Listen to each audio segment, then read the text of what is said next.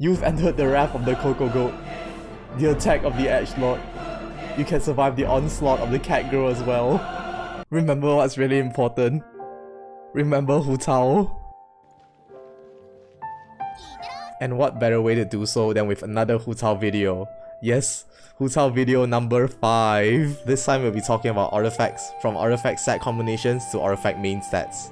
Before the video, don't forget to like and subscribe. I appreciate all the support from you guys. With that out of the way, let's jump into the video.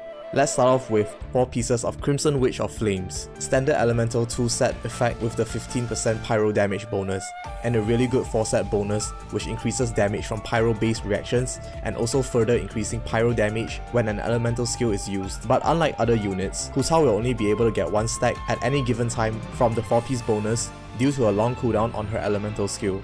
The final bonus she gains from this set is around 22.5% pyro damage and around 90 elemental mastery from the reaction damage increase. Next, we have 4-piece Lava Walker. The 2-piece effect for Lava Walker is quite insignificant in most cases, but what's important is the 4-piece effect, 35% bonus damage onto enemies affected by Pyro. For a character that does seemingly all Pyro damage only, this seems like a huge boost at first glance, but in reality, this set has way more disadvantages than advantages. For one, it doesn't work against elemental units, such as slimes and cubes that cannot be affected by elemental status besides their own element for a long enough time for you to get a second hit in, making it completely useless against these enemies. This becomes very apparent in Spiral Abyss where there are slimes in every floor. Second, the effect only works on enemies affected by Pyro as the description states, therefore, the first hit of all your attacks will never be boosted by the bonus damage. This will be a problem when you ulti a large group of enemies for quick damage. Finally, this set discourages elemental reactions such as melt or vaporize. Removing the Pyro status from enemies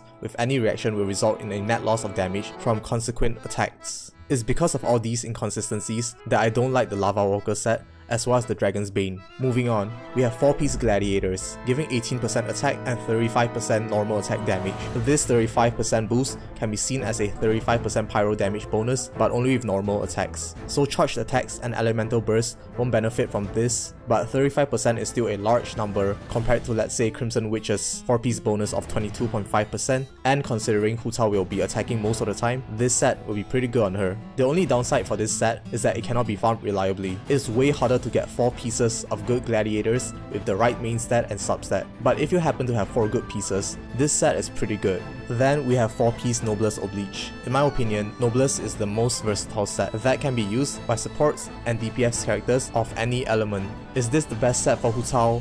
No, but it isn't bad either. Notable mention is Retracing Bowlight. It has a 40% normal attack and charged attack boost when shielded, making it slightly better than 4-piece Gladiator's effect, but in order to run this set, you would have to run Hu Tao exclusively with a strong shield character like Zhongli, and maybe another Geo character for the Geo Resonance bonus. Definitely a set to consider if you have the right units. Finally, we have the mixed set, 2-piece Crimson Witch and 2-piece anything else. Be it Noblesse for 20% more elemental burst damage, or Gladiators for the flat 18% attack. Personally, I'll be going for 2-piece Crimson and 2-piece Glads because I like the consistency from it and because I'll be using her as my main DPS. Onto the main stats. General rule of thumb when gearing DPS characters is to prioritize crit rate and crit damage, then elemental damage bonus, then attack. But in Hu Tao's case, she uses HP better than attack. So for Flowers and Feathers, the priority is crit rate or crit damage, then HP percent, then attack percent, then flat attack, then flat HP. If you manage to get elemental mastery here and there, that's perfectly fine as well. For Sans, always go for HP percent main stat. It is much more efficient than attack percent in her case. For Goblet, pyro damage percent is the way to go. Same concept as any DPS, you want to have a healthy balance of different damage multipliers